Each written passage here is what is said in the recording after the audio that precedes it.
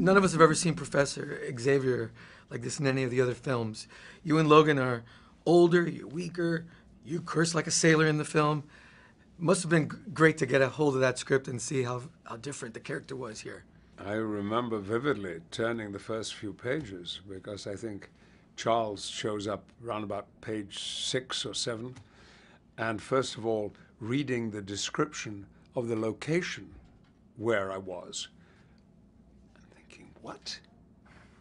I'm in this tank somewhere south of the Mexican border in the semi-desert?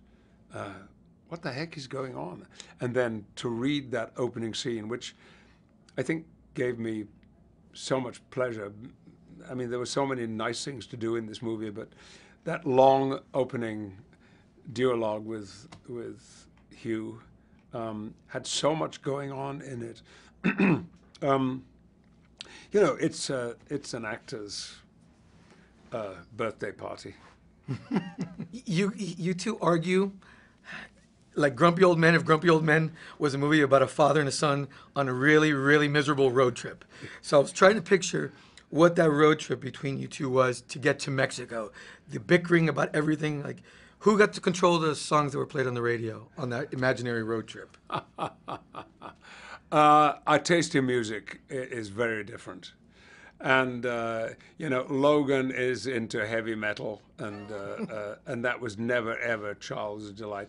Charles is into Tony Bennett and Sarah Vaughan, maybe, but it was just hopeless. And then, of course, we get X-23, Laura, in the scene, who actually hasn't even heard of the Beatles or the Rolling Stones. So she provided a kind of mediating role in that. Really quickly, was it nice to be in a standalone film that didn't have to worry about being tied into this whole massive X universe?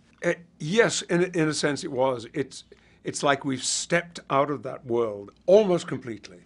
I mean, we make little reference. In fact, I think at one point Logan says, that's all gone, or something like, there are no more. It's only, we're the only ones left. And whenever I hear that line now, it gives me a creepy sensation that we really are in another, not another timeline or another existence. It's just that the world has moved on and we have been left behind to try and make it a better place.